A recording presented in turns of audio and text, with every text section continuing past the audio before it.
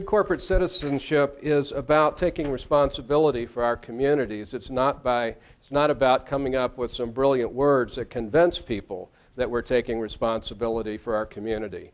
And these sponsors have really gone the distance. This is the 4th year that we're in of the Speakers Program, and we have seen thousands and thousands now of people come and in many cases become addicted to this process. There are good addictions, and learning throughout life, and especially learning how to make this a more productive planet, is certainly among those challenges that we can seek out. This speaker, I think, today, Bob Vanourek, is a speaker who personifies this speaker series as no other speaker has. Bob Vanourek is a person who didn't just learn about values-based leadership, doesn't just talk about values-based leadership, but Bob Vanourek has practiced it, and he's practiced it under some of the most extreme hardships that we would see in the corporate world. He is the fellow who would come into a company when the company was on the verge of bankruptcy, when the CEO had been indicted by the SEC, when the stockholders had completely lost their faith and their trust in the leadership of a corporation. He's done this with New York Stock Exchange companies, large companies and small companies. He's led major divisions of companies as large as Pitney Bowes. So this is a man who has road-tested the theory. Now, here at this school, we talk a lot about values-based leadership. But for most of the professors that are teaching this, I mean, they're wonderful people, and they read a lot. They read what people like Bob Vanourek have to say, but they haven't had the experience of doing it. Bob graduated from the top of his class when he got his master's from Harvard, at Harvard Business School. At that time, Harvard Business School didn't know what values-based leadership was. This is not something he learned in a classroom. This is something that he learned because it came from inside of him, because he felt that this is the way you create high-performance corporations, that this is the only way we can sustain the kind of effort that is going to make capitalism the sort of thing that is good for the planet. Not just good for stockholders, not just good for boards of directors, but good for all stakeholders. And in the process of that, it becomes also the best for stockholders as well. It's really an odd kind of thing, an unintended consequence. So I'm going to challenge you today as you listen to Bob, who has spent a great deal of time the last few years thinking about this particular form of leadership. Think about some hard questions, because this is the guy who's probably faced them in the real world. We don't understand a theory until we try it out for ourselves, right? I mean, I can learn how to write about a theory, but it's the things that come up in the workplace, in real life, that I didn't learn about in the classroom and forgot to think about, as I walked into a position. Bob has done that. So I want you to challenge him and challenge the theory of values-based leadership. I want each one of you to dig down inside and try to come up with something that he can help you with, because you don't have this kind of talent every day. It's a great pleasure to call Bob Vanourek my friend and my associate. And Bob, help us to learn something.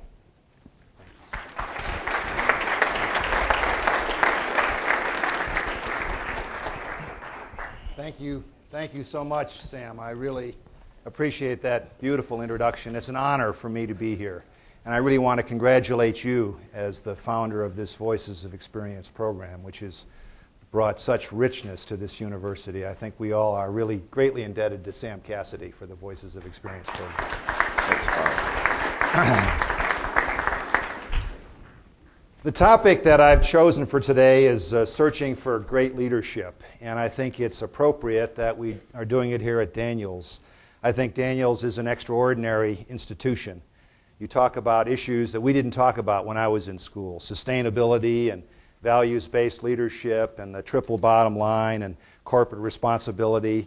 You have an outstanding faculty. You have outstanding leaders like Sam. Jim O'Toole is now here on your faculty, and I've been privileged to be in many of your classrooms as a guest speaker and as an instructor, and I know how good the students are here and how interested you are in this. And I'm really counting on you for doing some things much better than my generation did. I want to give some acknowledgement now to my colleague in putting together these remarks, my much younger brother, Greg, who's back over here, actually my son, Greg, who is in his own right an entrepreneur and leadership scholar, and he has a book coming out in March called Life Entrepreneurs, Ordinary People Creating Extraordinary Lives. It's from Josie Bass. It's a Warren Bennis book, and I've read the manuscript, and it's really outstanding. So Greg has to leave about 5 to catch an airplane, so if he walks out, it's nothing personal here. But I want to acknowledge Greg's contribution here. My background, as Sam said, is in crucibles, companies or divisions of companies going through extreme strategic challenges or on the verge of bankruptcy because they were accused of ethical scandals. And so as a result, I have a lot of scars. I have made a lot of mistakes, and it's through those mistakes that I learned a lot of things as I examined deeply some of the questions that haunt all of us. And I want to share some of those learnings with you today. As we think about great leadership, who do we think about? We think about the kind of people that you see up here on the screen, right?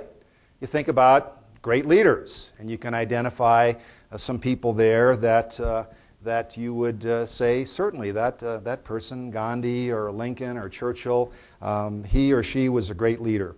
Well, Greg and I want to offer you some provocative issues to think about a little bit today. It's going to be kind of a fire hose of information, so I'm going to go quickly through this stuff. I certainly can't pretend these are the final answers, but I really welcome your questions and your challenges, as Sam said.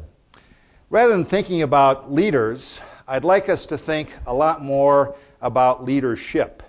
Leadership from a group of people. And so we picked off the web some pictures here of hopefully groups of people that you can identify with. You can see up in the upper left there Lincoln's cabinet. There's a book from Doris Kearns Goodwin called Team of Rivals. Team of Rivals. If you haven't read that, I heartily recommend it to you. It's a great history book, but it's also about how Lincoln, this country lawyer from Kentucky and Illinois, who wasn't expected to win the presidency, beat out some of the preeminent, well-educated people of his time. And he was really savaged by them during the campaign. And what he did was he brought them into his cabinet, people like Seward and Chase and Stanton and Bates.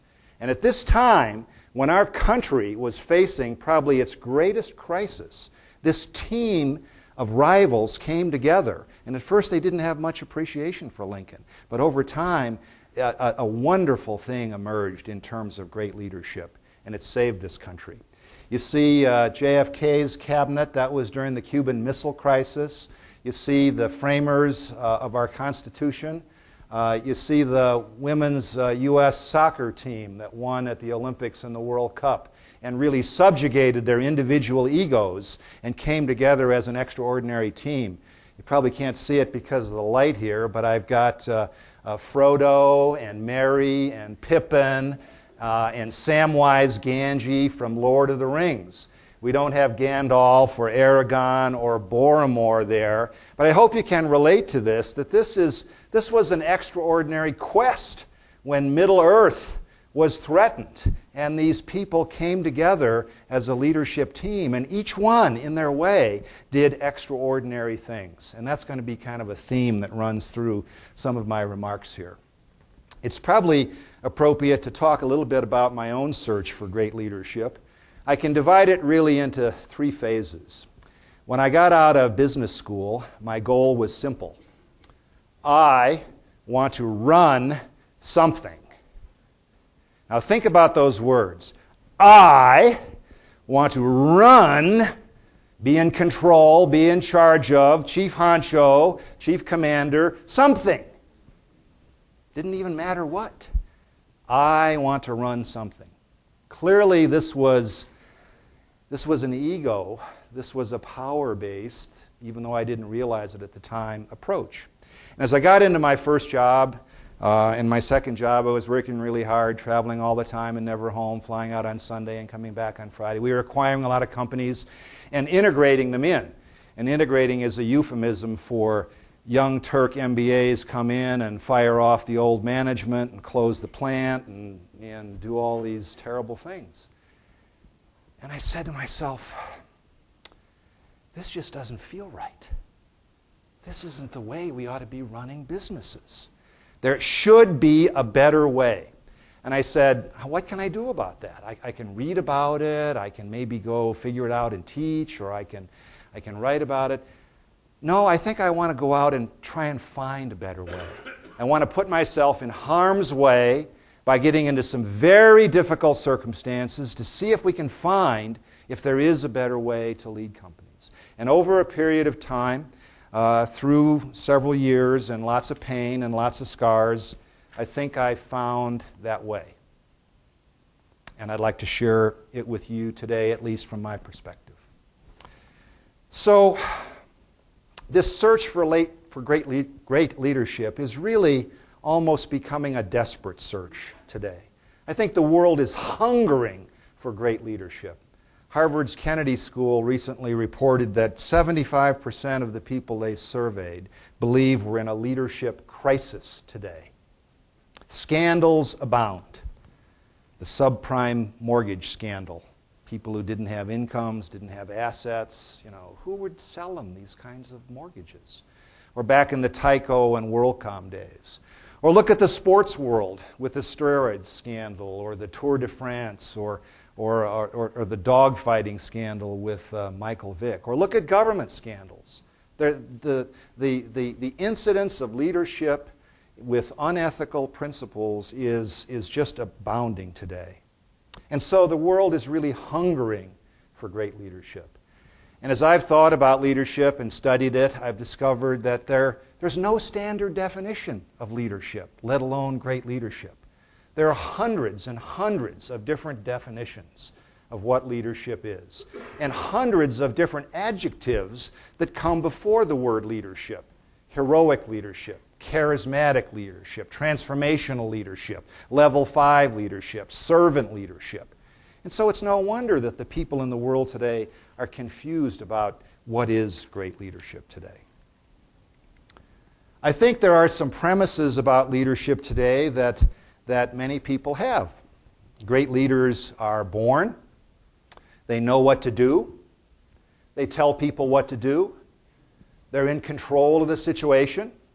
They're the authority. They have the power. They need to protect that power because people want to take it away. There can only be one leader, and then there are followers.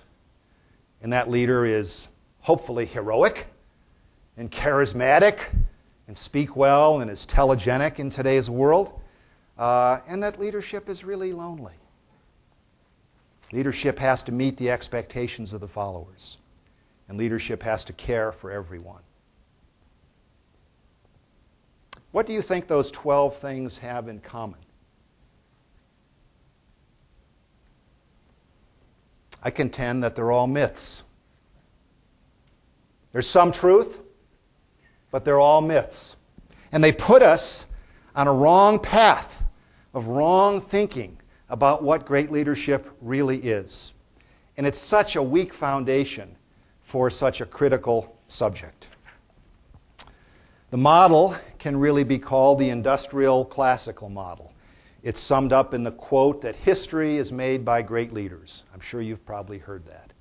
We heard it from Plato in The Philosopher King. We heard it from Machiavelli 500 years ago in The Prince. We heard it in the great man, certainly not great woman, great man theories of leadership. And it leads us to the single leader model. And that single leader has certain traits and characteristics and skills which we've studied. We used to study height of leaders. Do you have to be 6'4", as George Washington was, or Charles de Gaulle was? Can you really be a leader if you're 5'4" or something like that? And unfortunately, it leads us to heroic leaders, Superman, got Paris Hilton there as a celebrity leader. For those of you who are football fans, Terrell Owens, now at the Dallas Cowboys. He didn't have a bad year, but when he was with the Philadelphia Eagles, he was all about T.O. You know, if you don't know T.O., substitute Donald Trump or substitute Omarosa. Well, as we thought about it, we said that this kind of leadership often leads us to amoral leaders, or sometimes even immoral leaders. I don't know how many times as I worked in the private equity world or venture capital world, somebody would come to me and say, Bob, you going to make your numbers this quarter? You going to make your numbers, Bob? You're going to make your numbers, aren't you? Sure. Sure. The intimidation of making your numbers. Just do it. Nike has a great slogan. Nike's a great company. But I worry about that slogan. Just do it. Do what? How? How do I make my numbers? When the customer asks me, will the software do that? And they've said, I've got to make my numbers and I don't really know. What's the temptation? Oh, sure, the software will do that. And you lie. And you start down that slippery slope. Does that resonate with any of you? I see a couple of smiles in the audience. Well, that's what I experienced. There's an old pop song, Looking for Love in All the Wrong Places. Any of you remember that one? I think it's like leadership. I think we're looking for leadership in all the wrong places. And as I've thought about it, and Greg and I have worked on it, we've discovered that great leadership is not what or where we thought it would be. I'm told there are three fundamental motives for why people want to lead. Power, or the synonym for power, prestige, position, status, money, corporate office, private parking place, whatever it may be. Primarily a motivation for power. Or achievement, the desire to build something, to achieve something, to make the world a better place. Or finally, service, wanting to serve other people. And I had the privilege to meet Robert Greenleaf, the author of Servant Leadership, and learn a lot from him about his great essays. Clearly, I want to run something, as Bob came out with his fresh MBA, was number one. And a lot of what I'll talk about is how I discovered number two and number three. The model that we've developed of great leadership, which I now teach in class and which I've summarized into some points, is as follows. It's built on somebody who maintains a healthy personal core. And I'm going to go briefly through each of these five in this fire hose of information here, and then I'll open up to your questions. Maintains a healthy personal core. Synthesizes a shared future. Collaboratively aligns. Embraces plural leadership. And finally, achieves substantive positive results. Now, I'll be the first to admit that no one of us, because we're human, is going to be perfect on all of these. These are like arrows in the quiver. The more arrows you have, the better you're able to defend or to attack. Nobody's ever going to have all the quivers. So you can certainly cite a leader who may not have had a completely healthy personal core, or may not have done a great job on collaborative alignment. But the more of these that you have in your quiver, the better off you're going to be. Let's go through them quickly one by one. Healthy personal core. I think it's presumptuous to think that we can lead other people until we can start to lead ourselves. The Greeks talked about knowing yourself. And so we've divided it into 4 areas: body, mind, emotions, and heart. Leadership is not a sprint. Leadership is a series of marathons. Tremendous stress, tremendous challenge, as those of you who are in leadership positions know. And believe me, my friends, if you're not eating right, if you're drinking too much booze, if you're on drugs, if you're not getting enough sleep, it's really hard to sustain it. I got along on 5-6 hours sleep for many years, and people would look at me and say, Bob, you look so tired. What's wrong? I'd get so mad. I'm a guy who needs 8 or 9 hours sleep. You know, I used to have to run. I'd get up at 5 o'clock in the morning, even though I'm working 80 hours a week, to run, because running was my creative time. It was time to get my endorphins right. And so I was able to maintain some health that way. The mind. A friend of mine, Chuck Weckendorfer, says, your ego is not your amigo. And that's what the mind can do to you. You get into a leadership position and people start telling you, oh, Bob, you're wonderful. I'm so glad that you're here. You're our savior. Oh, we've needed you for a long time. And after a while, with people blowing in your ear, you begin to believe that crap. And suddenly you think, well, they need me. I'm wonderful. You know, and it's very hard for former CEOs, Doug Riggs and I were talking about this before, to walk away and let somebody else come in there. Doug's done a marvelous job of that. The ego is the enemy of great leadership. Of course you have to have ambition. Of course you have to have drive. But it's not for your personal gratification. It's for the group. It's for the cause. Jim Collins writes in his book, Good to Great, about level 5 leadership. And he talks about the leader having a great drive to succeed for the group, but also balancing that with humility. And that leads us to the third area, emotions. Of course, you've been exposed to the books by Goldman on emotional control or emotional intelligence. I came from a very angry family. My father worked hard. He had a very tough life, but he was an angry man. And I was angry when I was a kid. And I took it out aggressively on the football field. And I could channel that energy. I was a middle linebacker back when you didn't have to be 220 pounds. And I was a vicious middle linebacker. I used to channel that anger. I used to hit people, you know. And I thought that was okay. I married my high school sweetheart and talked about, well, that's just the way I am, honey. You know, I just, what can I do? It's my genes. It's what I learned when I was a kid. And what I learned through her coaching and other people, that's also a bunch of crap. Emotions are normal. Fear is normal. Anger is normal. Excitement is normal. Emotional control is what you do in that nanosecond after you feel that anger or that fear. Courage is not the absence of fear. It's the willingness to proceed in spite of that fear. It's the emotional control that's there. And so emotional control, I think, is a really essential characteristic of good leadership.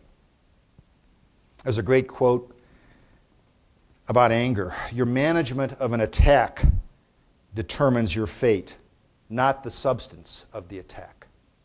Your management of an attack determines your fate, not the substance. You're going to be attacked in leadership positions. People are going to come at you hard and heavy, as we see in the political campaign.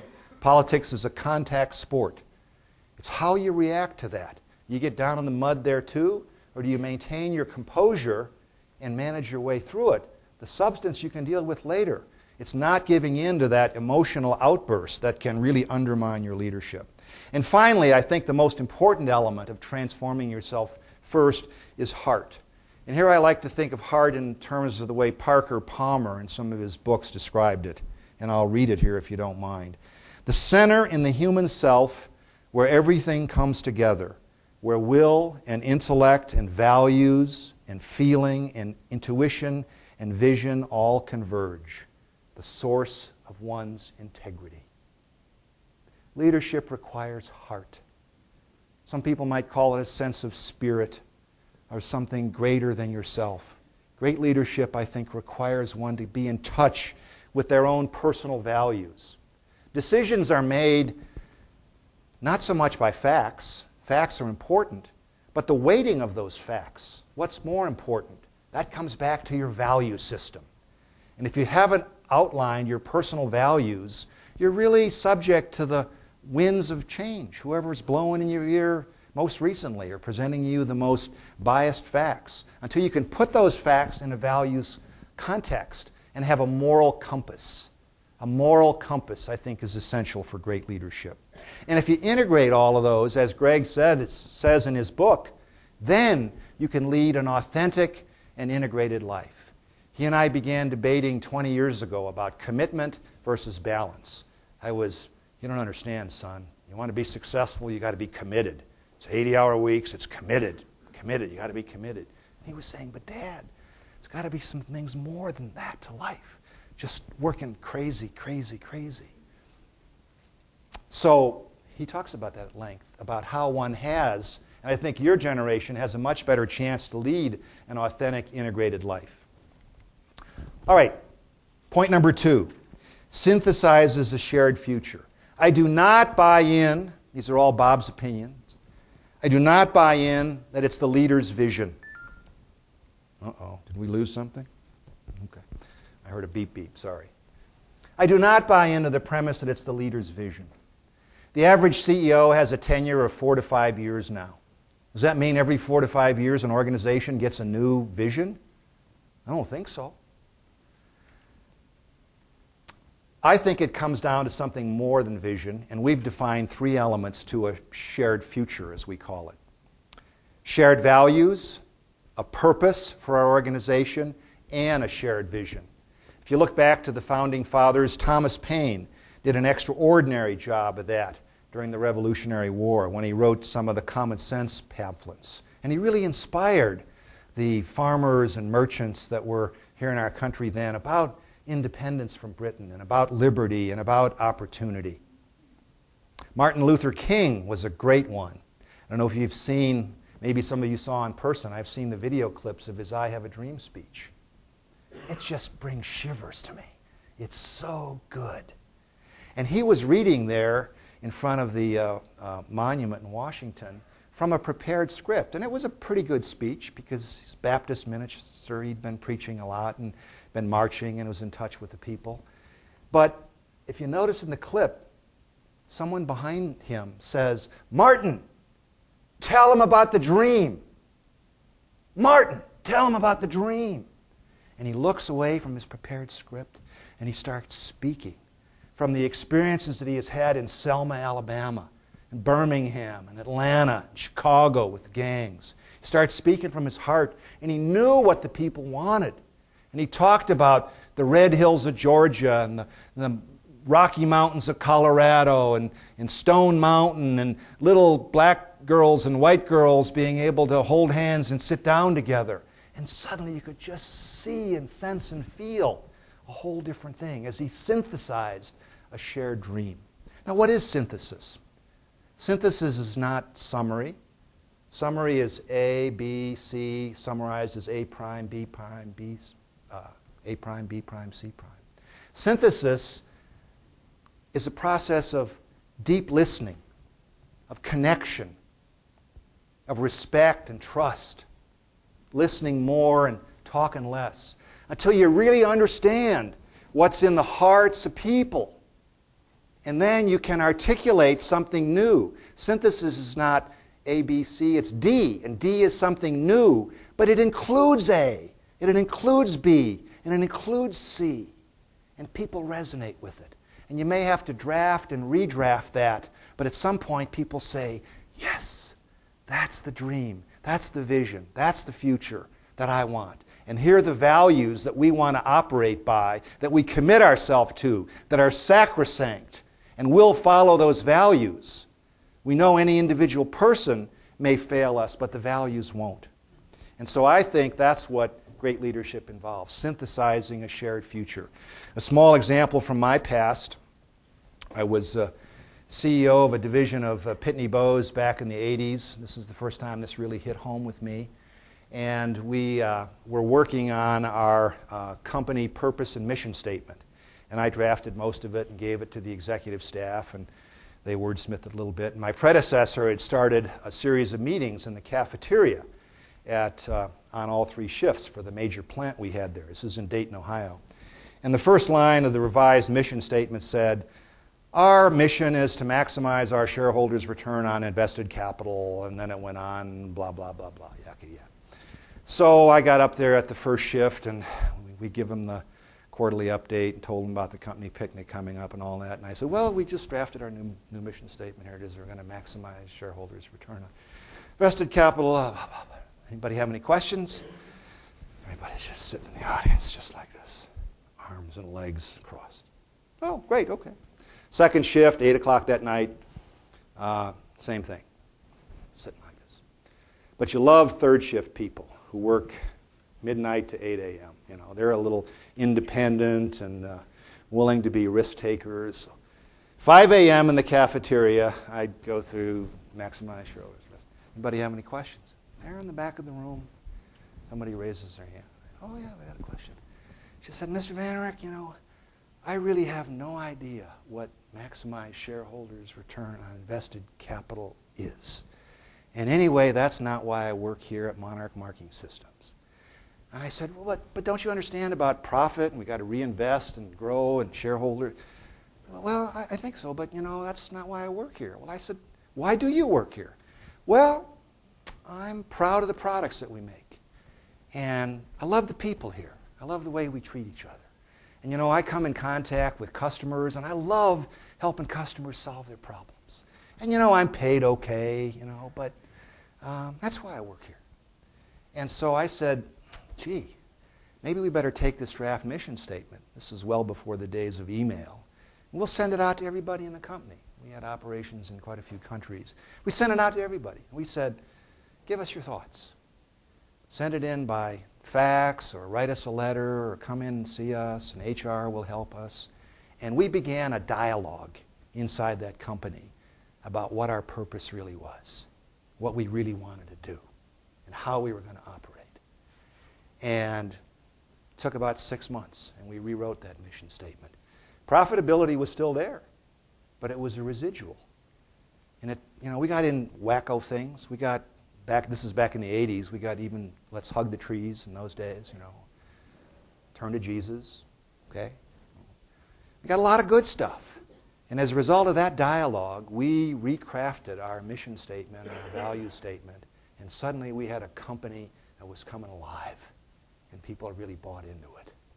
And that was my little experience with starting to synthesize a shared future. The third point, collaborative alignment. I don't know about your experience. My experience is that most organizations are pretty dysfunctional.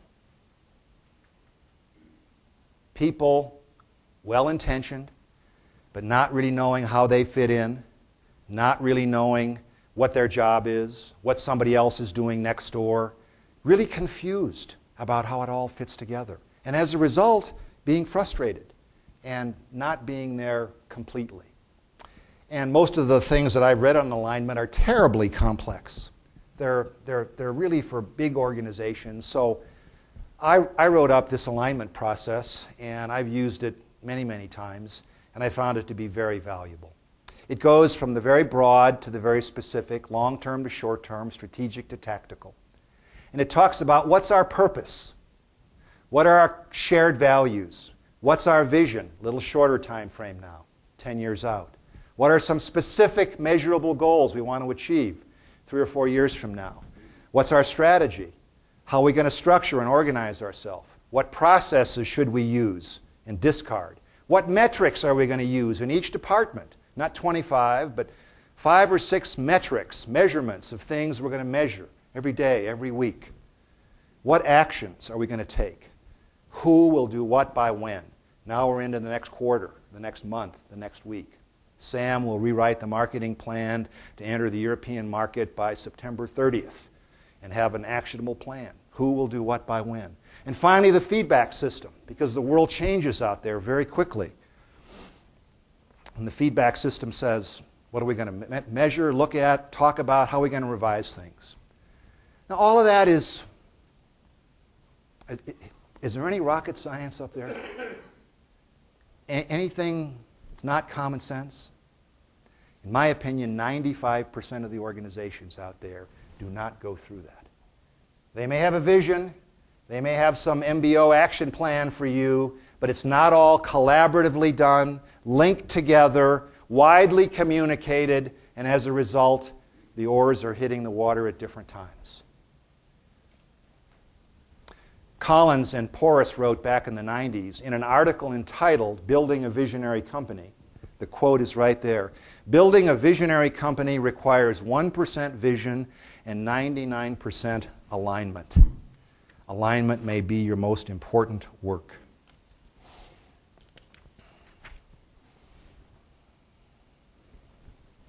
Here's a little more on alignment. But I really want to emphasize what alignment leads to. And I do it through a quote Greg found for me called Swing. And I'll read it to you if you don't mind, because it inspires me, and I like to get inspired. It's from David Halbertson's The Amateurs.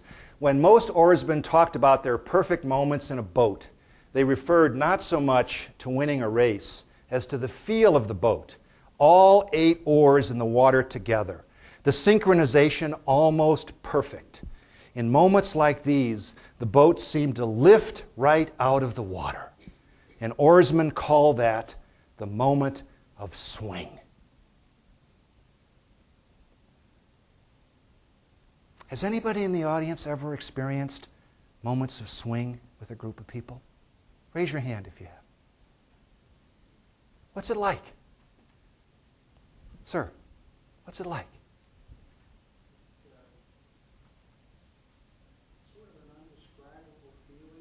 Sort of an undescribable feeling.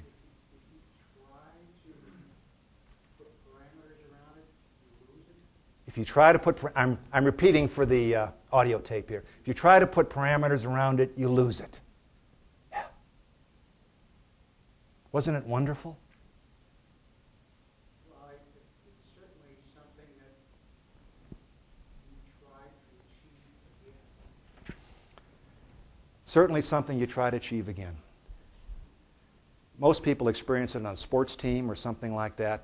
I have experienced it in the business world. In the depths of the valleys of despair, when the cash flow was just about out, and we found a way to get it together, and we came through, it was extraordinary. And I tell you, my friends, I'm not kidding, I get goosebumps standing here right now, thinking about it. That's how life-changing it was for people who went through those moments of swing, when the group of people came together and did extraordinary things. And in order to get that, you need to be collaboratively aligned. Another story.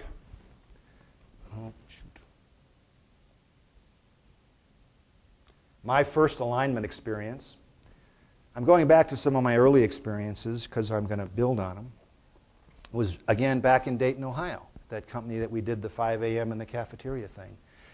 We were a price marking company. We made tags and labels, and the machines that put them on garments or cans of peas, and barcodes had just come out. And so our whole business model was in the toilet.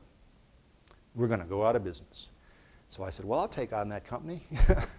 So I stepped in there, and we decided to make barcodes an opportunity for us rather than a threat. We brought out a barcode printer called the 2040, and it was about as big as these 3 chairs here. And it was one of the first standalone barcode printers, and it was a real clunkety-clunk machine. And so I was talking with a brilliant vice president of engineering that I had, Bud Klein, and he said, well, what do you think we ought to do next, Bob? And I said, well, clearly a tabletop version. And he said, that's what everybody else expects us to do. He said, I've got some ideas about how we could build a handheld barcode printer. I said, Bud, we just brought out this clunkety-clunk. How are we going to go from a clunkety-clunk to a hand? We said, well, we're going to have to use a skunkworks. And I said, what's a skunkworks? And he said, well, it's something Lockheed invented many years ago, and other companies have since used. Apple and others have used it. But you get a group of volunteers, and you relieve them of all their responsibilities, and you give them a very focused mission and task, put them in special quarters, and you give them this unbelievable assignment, and more often than not, they do it. And so I said, well, that's great, but we got one problem. We got Pitney Bowes, our parent company. This is going to be a $3 or $4 million project. The time frame is normally 3 or 4 years, and you want to bring this out in 18 months in order to set the standard for the handheld barcode industry. If we bring out the first one, we'll set the standard. And Bud said, well, yeah, that's where you come in, because you have to run, he's delegating upwards to me now, the CEO. You have to run interference with the suits at Pitney Bowes. I said, oh, geez. So we set out the parameters for the Pathfinder, as we called it. 18 months it had to be introduced, number 1. Number 2, certain functionality. Number 3, certain unit cost. Number 4, certain program cost. And if you had to trade off any of the alternatives there, trade them off in that order.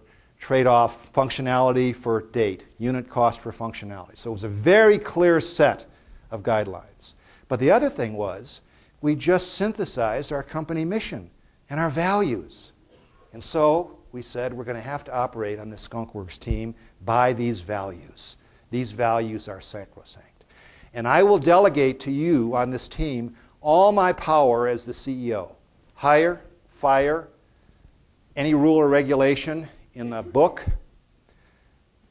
You can spend what you want, you can do what you want, but you must hit the date, functionality, unit cost, program cost, and you must operate by the company values.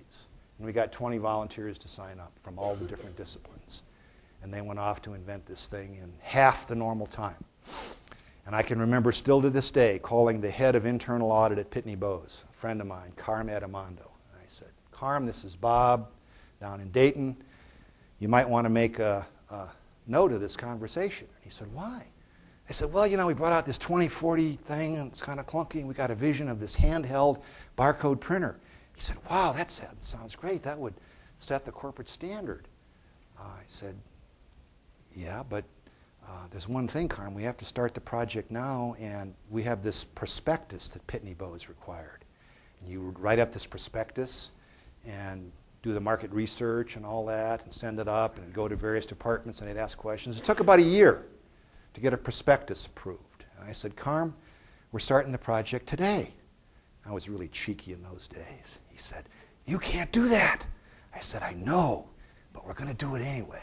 But what about the prospectus? Well, I'm writing it. I'm coming up next week. I'm going to go to all the departments and engineering and corporate strategy, and we're going to answer all that. I spent the next year in deep doo-doo. I mean, I was in really big trouble, you know. And but I got through it, and we introduced the world's first handheld barcode printer. This is in 1983. May look a little old to you now. This was way ahead of its time. This became the most successful product in the history of the company. It set the industry standard. It was a home run. And it changed me and the people involved. Because everybody who was on that Skunk Works team refused to go back to their old job. They said, I can't go back to working in engineering or purchasing. It's just going to kill me. I want to operate this way all the time. So we changed the way Monarch operated. Almost everything we did was organized around special action teams, clear goals, shared values, group selecting each other, a whole bunch of things. And that's when that company really started to soar. And subsequently, almost everything that I did in my business career was organized around this kind of approach of collaborative alignment, of synthesizing a shared future, of clear goals, and things like that. I've had some successes in my career. We took Monarch's product development time from 3 to 4 years down to a year and a half. I got promoted at Pitney Bowes to be group vice president, and they said, could you do that stuff that you did down there in Dayton up here? We had 20% defects in our product line, postage meters, mailing machines. 20% defects at the end of the assembly line. In 4 years, we had 2% defects and won the Malcolm Baldrige Award for the state of Connecticut. Special action teams, this kind of stuff. At Sensormatic, when I took over as CEO of that company, a billion-dollar company in the midst of a huge ethical scandal, the cash flow was a negative $100 million a year. In 4 years, it was a positive cash flow of $100 million a year. Now, how did we do that? Brings me to the fourth point, plural leadership. Let the values-based colleagues lead. Those successes, do you think it was because Bob knew how to do a handheld barcode printer? You think it was because Bob was an expert on quality assurance? No. It's because of the people that were there. The ebb and flow of leadership that went back and forth. Within the hierarchy, of course you have a CEO. Of course you have vice presidents. But there was an ebb and flow of leadership that went back. Sometimes from the people with authority, the directors or the vice presidents, frequently from people without authority. I remember we used to have brown bag lunches at Sensormatic where people could sign up to have brown bag lunch with the CEO. Bring in your brown bag lunch and an apple and sit around a conference room. Because people are a little reluctant to speak, we go around the table. Who are you? Where do you work? How long have you been here? Any questions about the company around the table? And then we always had a particular problem we were facing, so we wanted to get the creative juices flowing. So we were talking one day in a brown bag lunch about some problem we were having, and suddenly I had a flash of brilliance. I knew a great idea to solve this problem. And I was waiting for my turn, because I took a turn too, to come around to show my idea. Because I would show how smart I was and how worthy of being the CEO. As we're going around, about 2 people before me, Kathy says my idea. I go, oh, shoot, she stole my idea. She didn't really steal it. So what would normally happen, someone might say, well, that's a great idea, Kathy. I was thinking the same thing. Let me tell you about what I was thinking. But I must have been thinking particularly clearly that day, because I said, Kathy, that really sounds interesting. Tell me about that. That's interesting. Kathy, would you go up to the whiteboard and sketch that out? Kathy sketches it out. Kathy left that room in charge of a special action team to explore and implement that idea, which, by the way, worked. And everybody wanted to be in charge of a special action team. Kathy was an engineer. She wasn't a supervisor, wasn't a manager, but she was in charge of a special action team that had some higher level people on that team. And wow, Kathy loved it, and other people loved it. Plural leadership flows out of that. As Jim O'Toole, your chair of business ethics, says here, one must become a leader of leaders. And this kind of action really, my friends, spoils you forever. Now, how does one deal with plural leadership? How do you get to it? Some of the stuff I talk about is easy to understand. It's hard to do. So we created this matrix, a plural leadership matrix. It's here whether you're aligned with the shared future there or not aligned. So alignment with the shared future. And whether you're engaged or not engaged with the company. Engaged means you're active. You're influencing other people. You're making things happen. So you got 4 quadrants. This is an MBA place. You got to have a matrix, right? So here's Bob's matrix. Up here you got the great people, the plural leaders. They're actively engaged, influencing others, and they're aligned with the shared future. Over here, my laser light just went out. Oh, there it is. Over here you've got people who are aligned with the shared future, but they're not actively influencing others yet. These are your potential plural leaders. Up here are the collaborators. Here are the potential plural leaders. Some of them will choose to become plural leaders and influence others. Others will say, no, I don't want to lead, but I am aligned. I'm going to be a good follower. Leadership is a choice, and good followers are really necessary there. So that's a good group. Over here you've got the bystanders. They are neither aligned with the shared future that you've outlined, nor are they engaged. And you really can't afford, in today's competitive world, people who are not aligned and not engaged. They're really taking up space.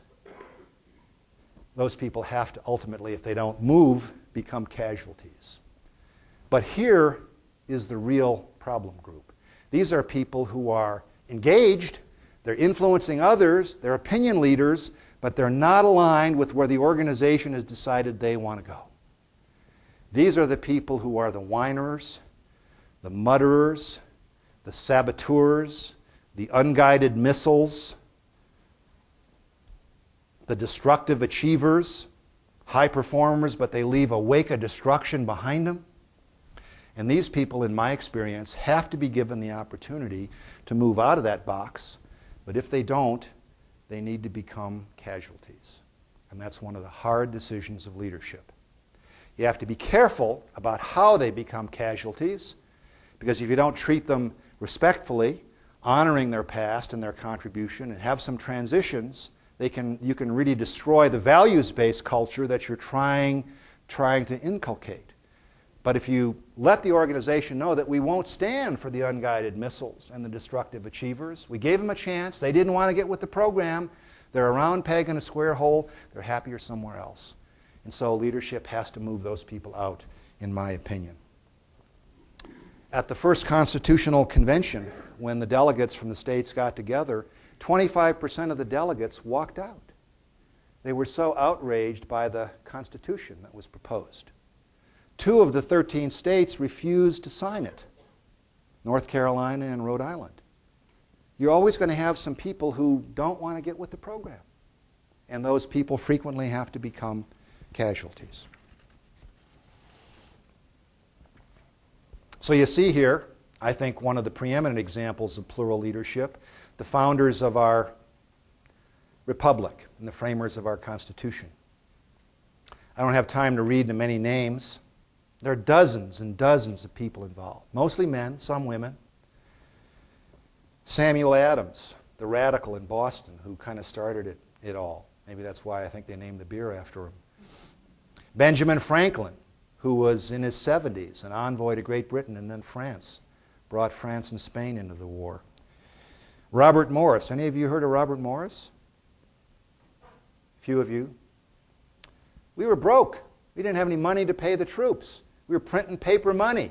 We had no credit. Robert Morris was a financier in Philadelphia who came in, got the nation on a hard currency, established the first national bank. He saved the country, as did many of these people. Talk about Patrick Henry, Thomas Paine, Thomas Jefferson. Who was the single heroic celebrity leader there? George Washington did extraordinary things by himself. Couldn't have done it. Point number 5. Great leadership has to achieve substantive, positive results. Good tries ultimately aren't enough. You have to get results. This is change. Not just change for change's sake, not just change because it sounds like a good thing because we don't like what we have, but the results that we want. We need to get the results. The founders won a revolutionary war which took 8 years against the world's mightiest army and navy, a ragtag group of people fighting with no boots and coats and muskets that they brought from the farms. They beat the world's mightiest nation. They wrote an unprecedented constitution. Nothing like that had ever been done. It took 3 years. And even then it didn't have a Bill of Rights. It was 3 years later before the Bill of Rights got added to it. And they had to do a lot of things. They had to bridge factions. Just because somebody objects doesn't mean that you immediately make them a casualty. You know the story of the Federalists who wanted a strong central government, people like Washington and Adams and Madison, and the Anti-Federalists who argued strongly for the Articles of Confederation, strong states' rights, individual states that were like nations and we just have a loose confederation. 3 years of arguing. And leadership had to bridge those factions until they finally did. And as a result, they achieved substantive positive results. I would also add that flexibility is required in leadership. What you do in a crisis situation is different than what you do if you've got time to sit around the campfire and have a strategic plan and sing Kumbaya and stuff like that. But in an emergency situation, we revert to the hierarchy, and you do this, you do that, okay, but still within the shared values. It depends on the people. How you deal with the tenured faculty at Daniels is different from how you deal with migrant labor that's just come over the border. Or the type of organization, nonprofit, NGO, for-profit organization. But the 5 principles that I've outlined, I don't think they change. You may have to vary your speaking style. You may have to vary how you do the collaborative alignment, but the 5 elements remain the same. So to me, searching for great leadership is my theme. What is great leadership? It's a dynamic interaction between healthy, aligned people who share core values that achieves substantive, positive results. That's the draft that Greg and I would offer to you. And as a result of that, my experience with great leadership is that a unique culture emerges. We have the 5 elements there, and if you do those things, what happens is that you get extraordinary participation. People that are fully engaged with a dynamic interaction, who are empowered by the shared values, and have tremendous creativity and innovation, who have great pride in the organization. I ran companies where people were ashamed to wear the polo shirt and the ball cap with the company logo because we were in the papers every day being sued and this kind of thing. And a few years later, there was pride back in the organization. They were bringing friends and colleagues and relatives into the organization. A culture like this moves, as Stephen M. R. Covey says, at the speed of trust. Where trust exists in an organization, the backbiting and the backstabbing and the hurdles and the costs go down and the results go up. Where there's no trust, everybody's watching out for himself. Who's going to get me now? And everything takes longer. And as a result, costs go up and the results go down. And when this kind of culture emerges, as Margaret Mead says in her quote, it does extraordinary things. She says a small group of dedicated people can change the world. Indeed, it is the only thing that ever has. And that's what our founders said. So I think the premises that I cited before are myths. I think leadership, some people may have a little more at the start than others, but can be learned. It's oftentimes an experiment in the unknown. We parachuted into some of those troubled companies sometimes. We had no idea what we were going to do, but confidence we could find answers if we established the right culture. We learned it's about serving people, that control is an illusion. The authority is not necessarily the leader. The leadership can come from Kathy and the brown bag lunch or the Skunk Works team. That leaders don't protect their power, they share their power. There's not only one leader, there can be plural leadership. That the heroic, charismatic leader risks the greatest threat to leadership, which is the ego. That values-based leadership is much stronger.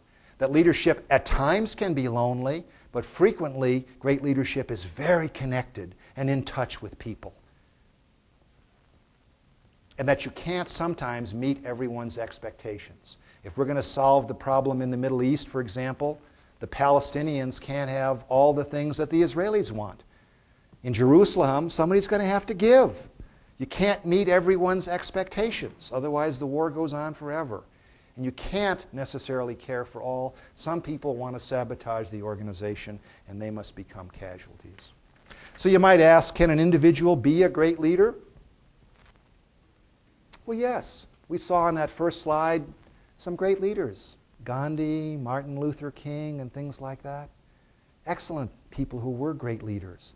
But I think paradoxically, great leadership doesn't come from an individual seeking it. I want to run something. It doesn't happen from that mindset. It happens from getting rid of that mindset. A whole new paradigm is needed.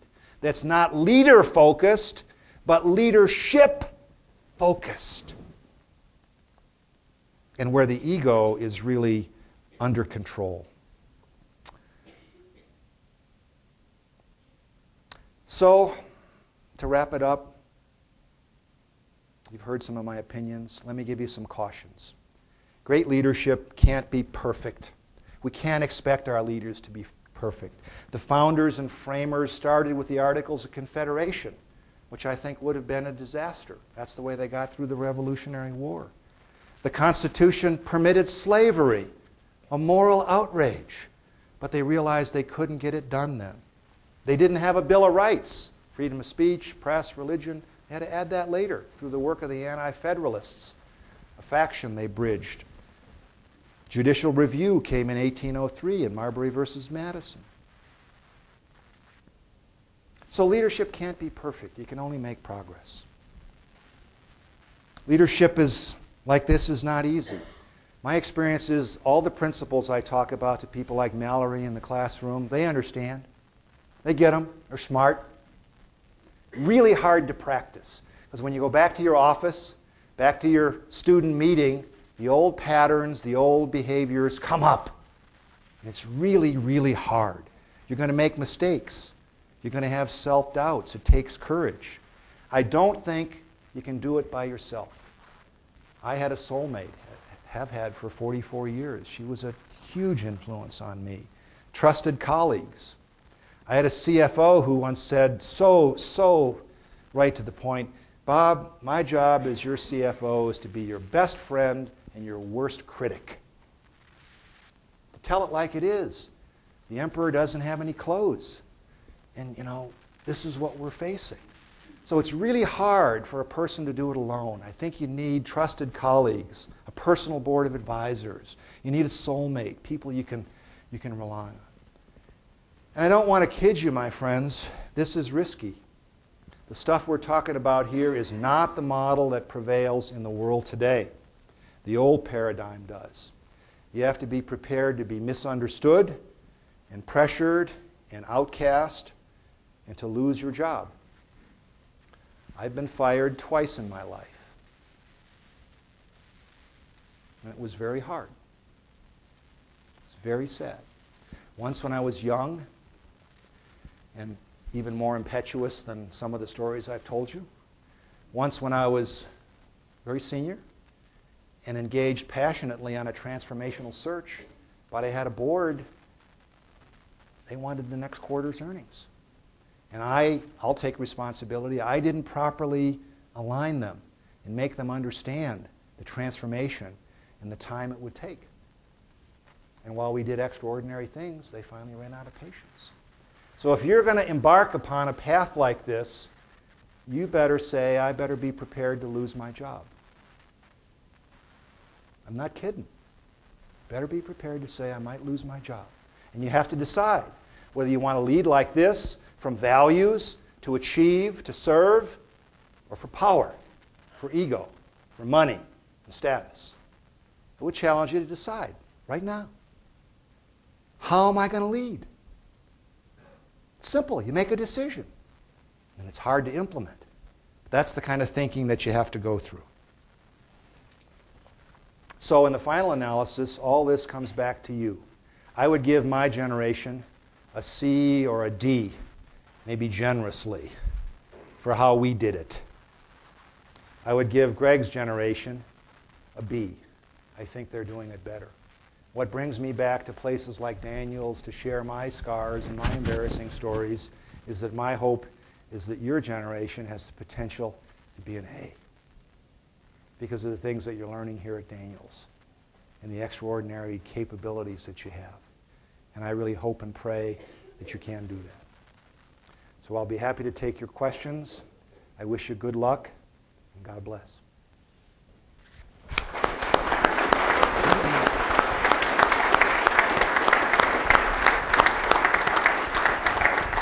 Excellent. If you would write the questions down like you normally do on the little cards that you found in your seat, like this, we'll pick them up and bring them up here. Actually, our GAs are going to do that, right, Oscar? Okay, so there we've got one back there already. Bob, while we've got some writing going on and people are thinking about that, what advice would you give to our MBA graduates? How do I know whether I want to be a leader? I found your comments about how much hard work it is in the 70 and 80-hour week to be one of those things that I surely want to think about. But it sounds like there's also a struggle in terms of balance in one's own life. There's something on a personal level that you give up if you choose to if you choose to be a leader. I think, well, the first part of your question, how do you know you want to be a leader? I don't think you have a choice. You're going to have to lead at certain times. It may be your family. It may be your aging parents. It may be in your church or your synagogue. You're going to have to step up to some kind of leadership opportunity when a crisis comes up in your neighborhood. So I think you're going to have to lead at some point in life. You can't always choose to follow. I think struggling with the issues of balance in your life is an excellent question. The first thing I didn't do is endorse Greg's book coming out in March, Life Entrepreneurs, Ordinary People Leading Extraordinary Lives. He and I have spent countless hours, and they've done 55 interviews with very, very successful people about how they can have an authentic, balanced life. It takes work, it takes sharing, it takes a lot of planning, but it absolutely can be done. The mistakes that I made in working 70, 80 hours a week and never being home when my children were growing up. You don't have to do that. There are times you're going to have to do that, but if you make that the pattern of your life, you're really in denial about what your true priorities are. So it can be done, but it just takes a lot of prioritization and work, Sam. We have a question here that strikes home for a lot of CEOs. Can you really lead authentically as a values-based leader if you're making 500 or 1,000 times more than the other people in the organization? Well, first of all, I think there are many examples of excellent leaders who aren't doing that. I think the examples of egregious pay that we've seen in many leaders are absolutely outrageous. I think it's not possible to say that we're all in this together, we're going to have some downsizing, but I'm going to take my $10 million compensation here, and HR is going to talk to you about the layoffs. People are going to sit there and say, bull, no way. When my co-CEO and I took over Recognition Equipment, we did it for $1 a year and 500,000 stock options each. And we had certain goals that we had to meet. And we went out and we had to downsize the company 40%. 40% is huge. It was on the verge of bankruptcy. We couldn't do that if we were taking an outrageous salary. So we took $1 a year and said everything we're going to make in this company is based on our success together. So I think it's impossible to keep a straight face and be earning 5,000 times what the shop floor guy is earning, Sam. Here's a good one, I think, anyway. What is your criteria to walk away from a bad or hopeless situation? How do you know when it's time to go? Well, all these are just Bob's opinions. Certainly many people, I frequently get the question that says, well, Bob, that's fine for you to say you were the CEO or the COO or something like that, but I'm just a middle-level manager, and unfortunately I'm working in an organization that is not this way. It's the old paradigm. What do I do? I think there's a lot you can do. The first thing you can do is role model the behavior that you want. My experience is that even in small departments, if you do the kinds of things that I talked about in the 5 steps, you could get extraordinary results. Your people will come together, you'll connect with other departments, and you'll start doing extraordinary things. When other people see that, they want to know what's going on and how you do that. So by role modeling the behavior, you can actually set an example that asks other people what you're doing and can lead to the path of promotion. Sometimes that's not enough. Sometimes you have to go talk to the authority figure privately and say, you have to be very tactful about this. You can't say, you're really blowing it, Joe. You get in everybody's face and you make everybody feel like an idiot and we're all ready to quit. Joe's not going to really relate to that. What does Joe want? Joe wants financial success. Joe wants status in the organization, or Joe wants pride in the community. You need to talk to Joe about what his goals and objectives are and show how some of his behavior is not contributing to that. And at some point then, that may not work. Then the third step in my portfolio of tricks is to form allies. And the allies try to put pressure, and at some points the allies have to have a mutiny, perhaps, and try to overthrow Joe. Because Joe, you may have to go to the board, you may have to go to other stakeholders and say, Joe's the problem here. And at some point you may have to say, this is impossible, I'm out of here. What I do know is that if you lay down with dogs long enough, you're going to get fleas. And if you're in a bad organization long enough, sooner or later, it's going to get under your skin. You're going to have the fleas of not being a values-based leader. So you have to decide whether or not this is a priority for you. See if you can change it from the inside out. If not, get out. And as a related question, I suppose, if you're going to choose a leadership position, what's your checklist? For example, you and I recently talked about the possibility of you assuming a new leadership position. And you had to go through a whole dialogue with yourself, maybe with your advisor. But what's the criteria? How do I go about deciding where to spend the limited time that I have on the planet? How do I invest my energies? It starts in that first module, the healthy personal core, understanding your personal values, your goals in life. I don't want to sound like a commercial for Greg's book, but he talks exactly about these kinds of things. How can you lead a full, whole life? What can you do? So it talks about what's my purpose in life? What are the values? What are the goals? What's the vision? What's the support group? How am I going to go through this kind of thing? So you need a trusted board of advisors, a soulmate, the CFO who's your best friend and your worst critic, those types of people who you can talk with about these things. You need regular checkpoints to say, how am I doing? And then when a new opportunity comes up, you go back to your plan and say, what's my purpose in life? If I do this, am I going to be operating by the values that are important to me? Do I have an opportunity to achieve or to serve some people? And that's one of the motives that I have for leadership. So it's a very thoughtful, deliberative process that I really think you have to go through with some other people. You can't just do it by yourself, Sam, because it's very difficult to see things for yourself. And I think if you do that thoughtfully, and if you have that healthy personal core, you'll come to the right decision. Does that make sense? Yeah. Is there any one particular experience that you think shaped you into this style of leader?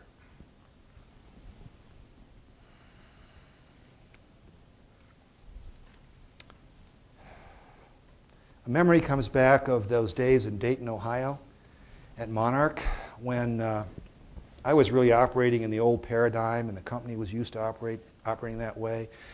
We used to have a company picnic, and we used to have a company open house where we'd allow people to come in and walk through the company. And some very creative people who said, we can do it a different way. Let's try something.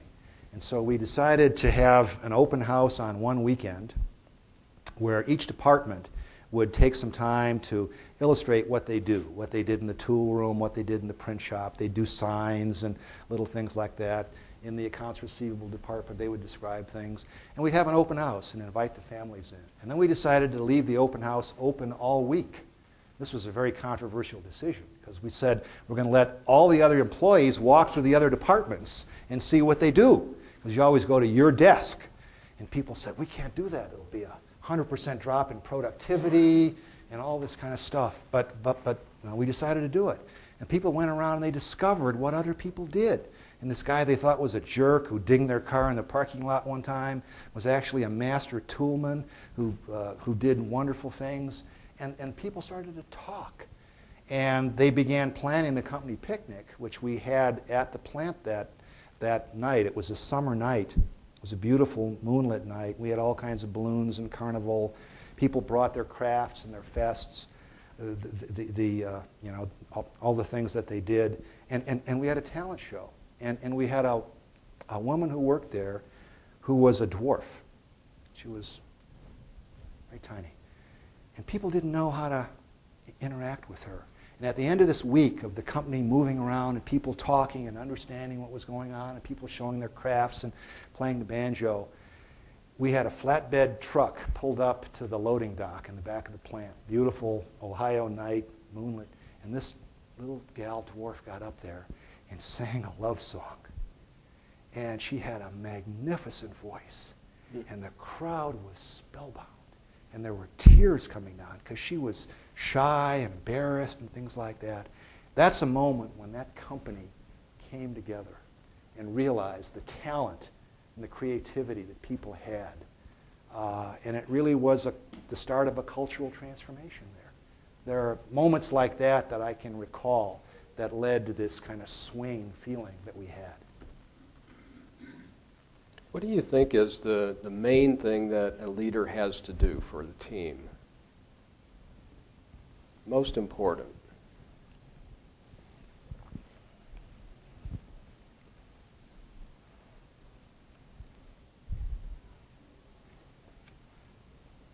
Thanks. I guess I'd answer that. I've got 5 principles and points, and we've got 10 points under collaborative alignment, so there's a lot of detail there. I would say that you have to let people know that it's all about them. This is all about them. This has nothing to do with you. This is not about I want to run something or I want to do this. This is done because I truly, honestly care about you. And I have an incredible amount of faith and confidence that we together can figure out the solution to any problem that we have. I don't care how dark the days are. We can do it together. If you honestly, sincerely believe that and convey that, people will respond. Is sincerity the meat of that? I mean, it's not just sincerity. How you convey that to a large group of people is something of a mystery to us. I think you need to be open with them. I think you need to be, in my generation, the leader could never admit they made a mistake. They always had to be in control. They always had to have an answer. They always need to have all the knowledge or the expertise. People know you don't have that. You can fool some of the people all the time, and all the people, you can't fool them very long. They know. So if you get up there and try to BS your way through it, they're going to know. So you have to be able to say, I screwed that up. I don't understand. I'm lost. I'm scared. Now you don't do that all the time. You don't go around saying all the time, oh, I'm lost, I'm scared, because that's not going to be very inspirational. But there are moments when you have to be able to say, I don't know, but I think if we get in the room together, we can figure this out. So I think you have to show not only Colin's humility, but I think you have to show Colin's vulnerability while also being strong, while also being courageous, while also being inspirational. So it's that soft and hard, it's that yin and yang. That kind of authenticity has to be there, and you have to be willing to show it. Is there a way to learn those kinds of things without actually going out and leading other people? How can I warm up to this? I mean, you can certainly listen to me or read a lot smarter people than I am. The best way to learn it is to take on the leadership of a project. Take on anything. Chair the United Way campaign. Get involved in some student organization here.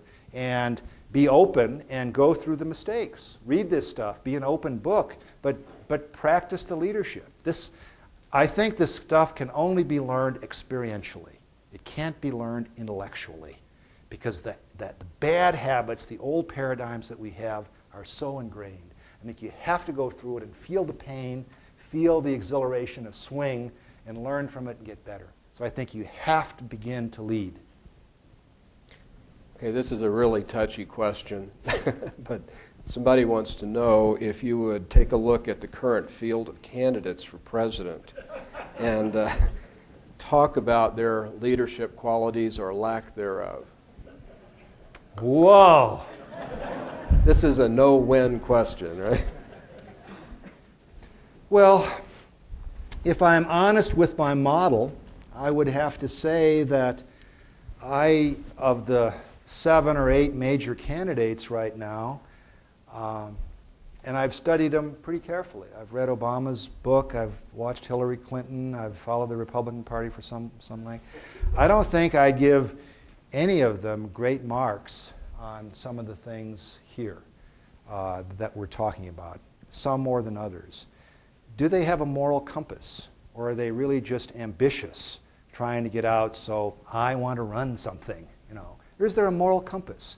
Do they truly want to serve? Do they really have the humility and the vulnerability? I mean, certainly there are many examples that they do have. John McCain was tortured in Vietnam. He's never put an earmark into a spending bill and things like that. But he's got a temper, and he's run over some people. Romney, has a lot of excellent things going for him, but at the same time, he's switched positions so many times, I wonder, is there a moral compass there? Is there a shared set of values? Giuliani's done some outstanding things. He's wonderful, yet toward the end of his reign as mayor of New York before 9/11, he was pretty tyrannical, an old paradigm, dictatorial, things like that.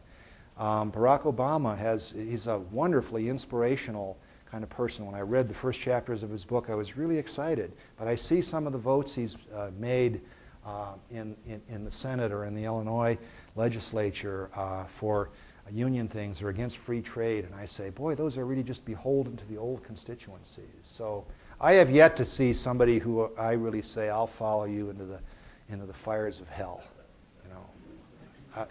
And that's why I look to you. That's why I look to you to think through these kinds of things and say, geez, guys, when you're my age, I hope you have a crop of presidential candidates as good and as well qualified as they are. I don't mean to demean those good people, but they are not what the 21st century needs yet.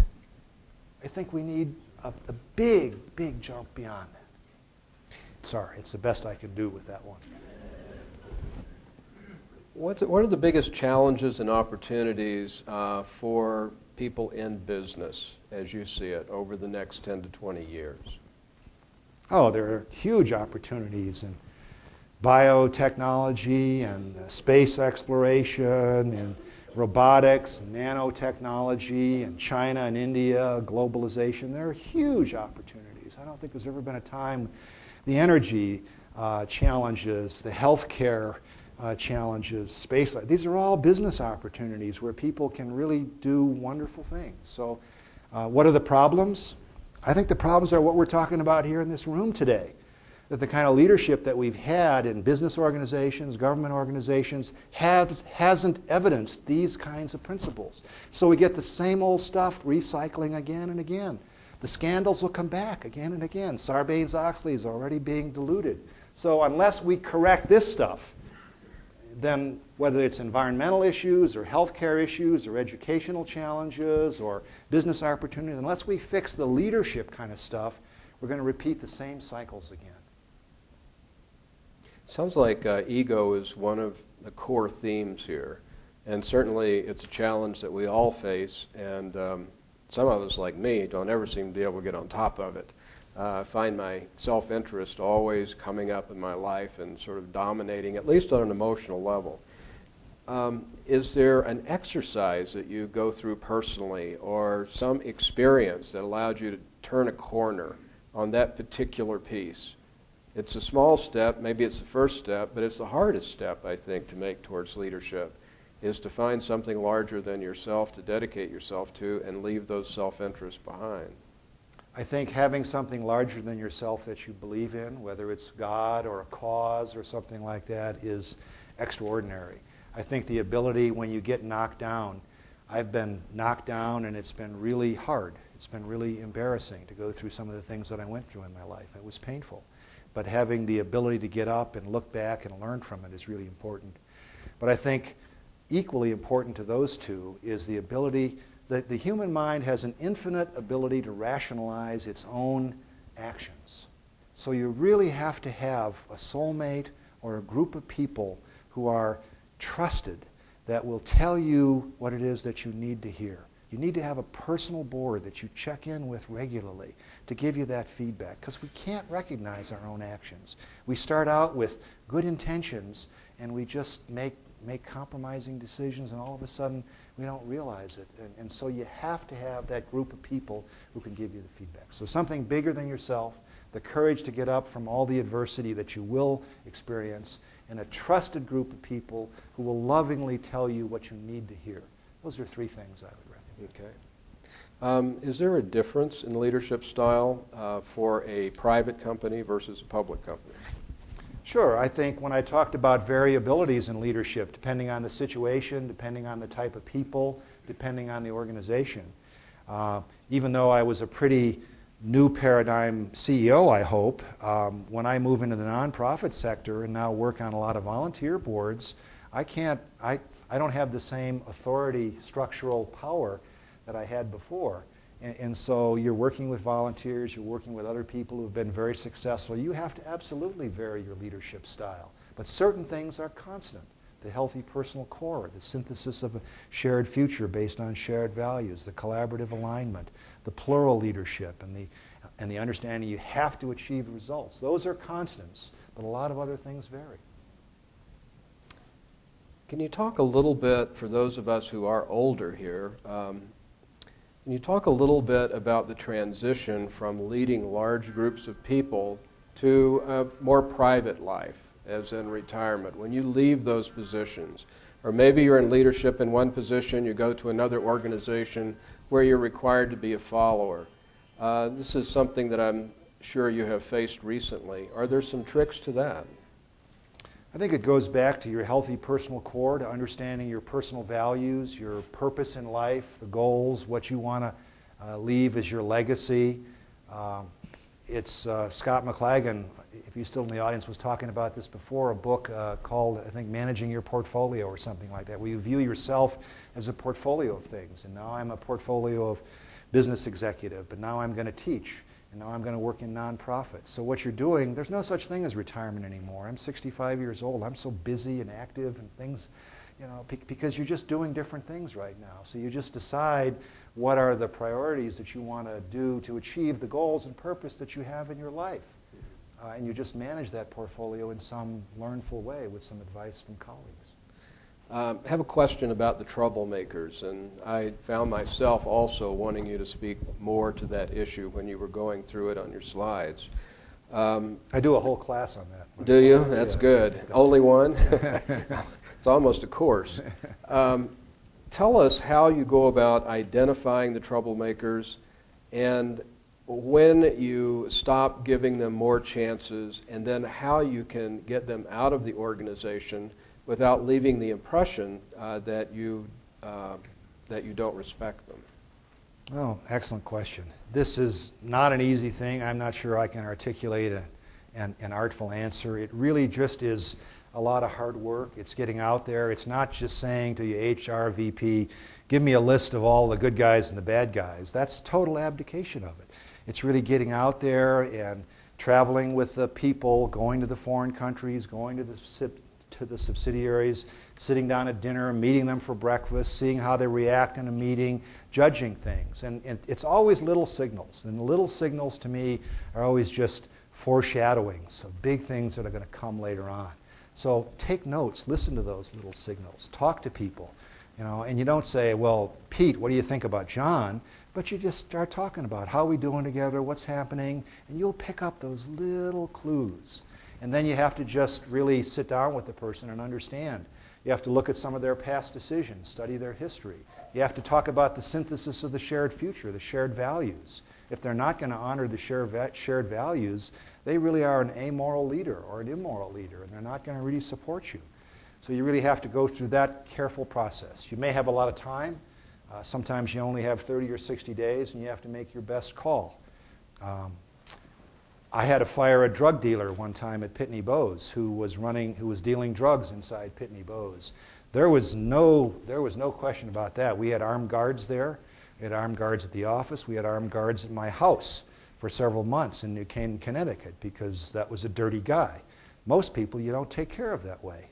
The old concept, unless you know they're going to be a saboteur, and they're few and far between, you must honor the legacy that they did. And it's not their fault in most cases. They were improperly motivated or supervised or whatever. They're just not going to get the program. So you need to be able to treat them with dignity and respect. I remember one time at Recognition in Dallas, we decided we had to part with the plant manager. And I told him that Friday morning. And we happened to be having another all-hands meeting down in Dallas that day. And he was standing there in the audience. It was outside in the hot Dallas summer sun. And I saw him there, and I just knew what I had to do because the word had gone around that Tom was leaving the organization. So I said to Tom, you know, this is your last day. I'm sure everybody's going through a lot of process. Why don't you come up to the microphone here and say whatever's in your heart? And I heard the people behind me, my vice president, say, what? You just fired him this morning. He could trash you. He could terminate. I mean, he could do all kinds of things. And it was a risk. He might have done that. I didn't think that was what was going to happen. And because we had an excellent outplacement program, and we planned a party for Tom to acknowledge what he had done. And he got up there and he spoke from his heart, and he said, this is really a hard day for me. I don't know what I'm going to do next. I'm 55 years old, but you know what? I have loved my time here. This is a great company. I have a lot of confidence in you people. I'm going to figure out something. The company's going to help me. And it was just the right thing to do. Treating people that way, even if you have to make a tough decision, I think pays great dividends. There are times you have to have the armed guards. I'm not being naive. That's the very rare exception, in my opinion. No, I think that's an interesting distinction that I see in you, and I want to talk in a little more depth about that. It sounds to me like some of these people may want to go home. Yeah, but that's their problem. You know, I think that what I'm hearing you say is you think of all people as having proper motivation for what they're doing, even though they may be against you. Even though they may be a troublemaker, you start from the premise that they're still good people. Am I hearing that correctly? I'm not naive, Sam. I think that there are some evil people in the world. The drug dealer at Pitney Bowes, or Adolf Hitler, or a lot of people like that. So there is evil in the world, I think. And you have to be prepared to defend innocent people against evil, the drug dealer at Pitney Bowes. I think, in my experience, most people have more goodness in them than badness. And most people have the capability to do some changing, not a lot. I see it in thirds. Most organizations have a third of the people, you give them this message, they love it, they want to be there. Another third sit there and say, wait till this suit passes too.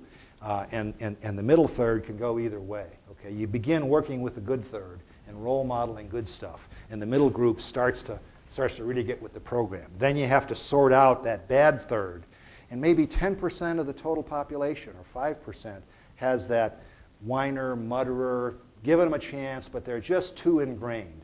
They just have been beat up too badly, and they're going to hurt the organization. Those you have to take out. Okay. One last question, and I don't know if anybody, you want to go? Or you want me to ask some more questions?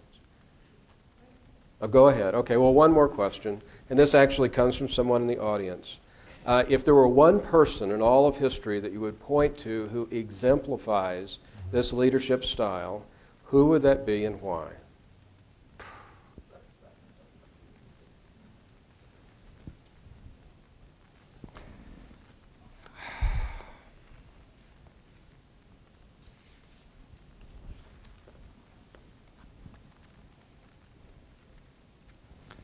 Any leader that I cite, I can cite a list of negatives. So take the traditional people that might be on that list: Gandhi, Martin Luther King, Nelson Mandela, Abraham Lincoln, George Washington, Winston Churchill. You know, I can give you the list of the negatives. Suffered from depression, alcoholic, temper, made a bad judgment call on supporting this cause or whatever. So I probably, and I don't mean this in a religious basis at all, because I'm not proselytizing for Christianity or anything, but probably Jesus comes closest to some of these principles, but it's very difficult, so I'm fumbling myself with an answer here. But he wasn't a capitalist. No. Okay, so we're not doing such a good job of following him. But I followed the remarks that you made and was fascinated by them. Thank you very much, Bob.